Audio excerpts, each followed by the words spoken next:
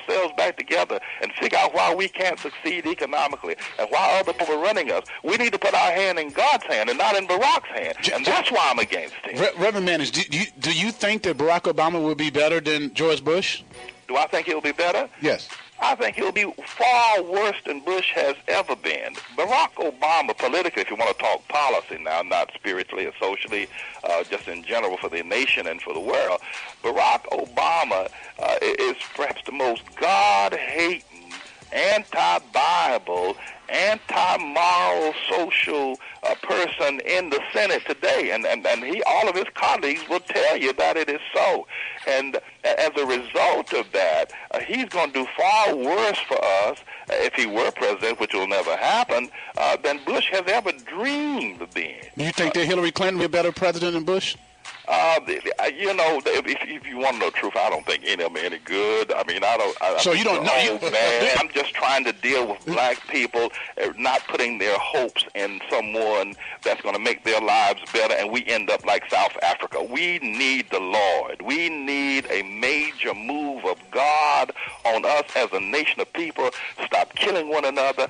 Get our black men to stop making babies and these young girls and not marrying them and leaving these children to grow up in strife and hunger and in poverty and in want and in gangs. We need to stop that. We got 7% of our families are women heading our households. That needs to stop. We've lost Harlem here as a community with Charles Rangel and all these other people and David Dinkins, and still we can't even hold on to our own community. We need to stop that. We need to take a careful look at ourselves, and it's always been about people like Barack. If it wasn't Rangel, it's Barack or somebody else that we think, some politician is going to benefit. Barack is an emissary of the devil, and we need to know that. He's going to destroy us. Reverend Manning, we touched on it a little bit earlier with Pastor T.D. Jakes, but you have a missionary called the Witch Doctor Project. That's right. Exposing the Magnificent Seven, which includes Jesse Jackson, Al Sharpton, Bill Clinton, T.D. Jakes, Louis Farrakhan, Don King, and Cornel West. What is it about them that you're trying to expose, and what separates you from those seven?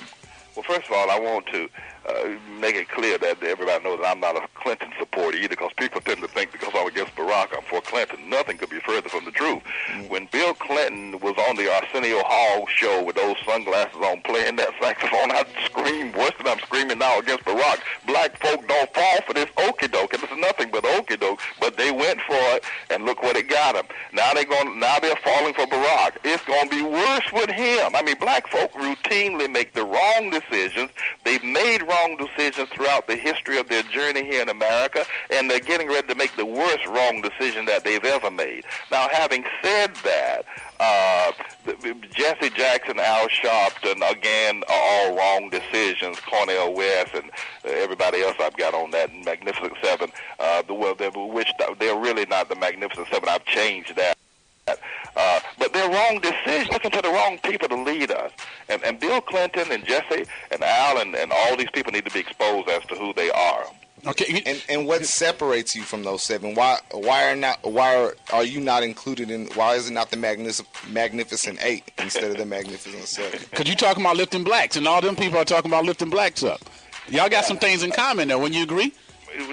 Listen, I think that when you look at what happens with the leadership and the source of which and the end result of the leadership of those seven, you will discover there has been no lifting of blacks. If we'll just take Clinton in general and Jackson, who was his personal priest, you do remember that Jackson was the personal priest and religious advisor for William Jefferson Clinton. During his administration, the more black men went to jail than ever in the history of any nation on this planet, including the Russian Gulag. I mean, there has never been a time when black folk have suffered, have committed more crimes, and have had a worse opinion of themselves than under Jesse Jackson and William Jefferson Clinton. And here comes baby Jackson, who is Sharpton emerges under the influence of Jackson. They're not comrades. They don't really like each other. But he begins to get popular here in New York City because police are shooting people down in New York City, black men down in New York City, like it was they were shooting ducks out in Wisconsin somewhere. And so his leadership is also a failed leadership. And since Jackson has been the high priest of black America and the personal confidant of William Jefferson Clinton, and had been assisted in a national scene by people like Al Sharpton, we have done worse. We have had more police shootings under their leadership than any other people, a person, a time, even during the time of Marcus Garvey and the time of Malcolm and the Honorable Elijah Muhammad. There was not the kind of police shootings that they shot a guy out there in Los Angeles while Malcolm was head of the mosque here in New York City. He went out there, and that was a isolated incident. They shoot black men today since Sharpton has been the leader, since Jackson and since Jakes and Clinton have been the so-called leaders of. We are doing far worse. Get rid of them before there'll be no more black people to shoot down under their leadership. And we do appreciate you again for sharing your opinion on here. A couple more things before we do go. Some statements that you had made about black men. You said that they come to work late. They don't appreciate the job. They get attitudes when you confront them about that, and then they cry racism. Got to do something about that. We have got to do something about that. We've got to let black people know, starting from an early age, and that's one of the projects we've called the Nile River Project. We've got to let black folk know that unless a business is making money, it can't pay the payroll. Black folk have got to know when they go to work for any man's organization, white or black, they need to be there to help that organization make money, not just take up time and hide and then wait for a paycheck at the end of the week. They've got to fully participate in the process of making that business strong and making it grow. And they also got to understand that really most people who are in business and who are trying to have small business or large businesses, they want their business to grow. They want to pay their bills, pay their taxes. And so anyone who is studious about their work on any job will get promoted.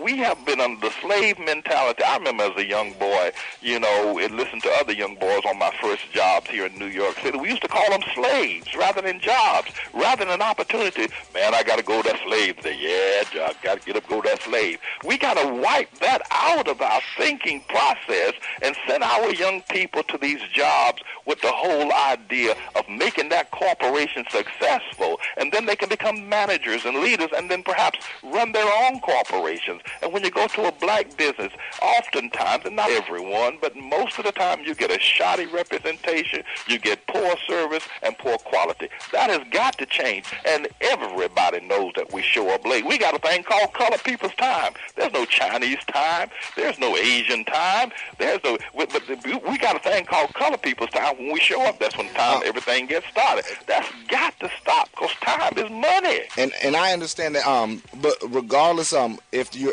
people agree with your opinion or don't you think some things are discussed in house rather than out in public, instead of giving people fuel on the reasons not to hire black people? We already have problems getting jobs and encouraging black people to go look for work. But then we publicly tell other races how you feel we are, and then that just gives them more fuel to not hire us, give them an excuse to not hire us. Well, whether it's done publicly or behind closed doors, I have been preaching here in this community for a goodly number of years, and within the context and confines of the four walls of the church where I preach and wherever else people will let me speak.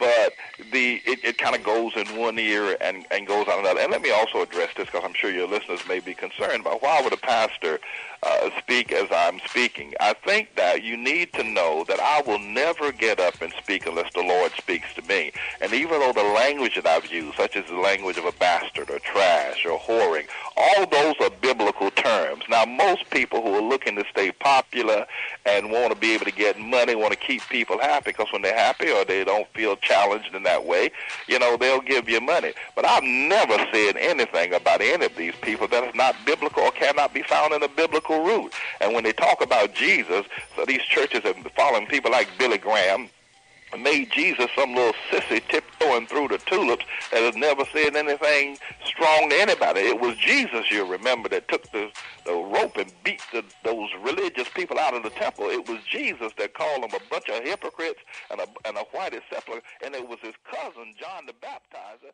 that called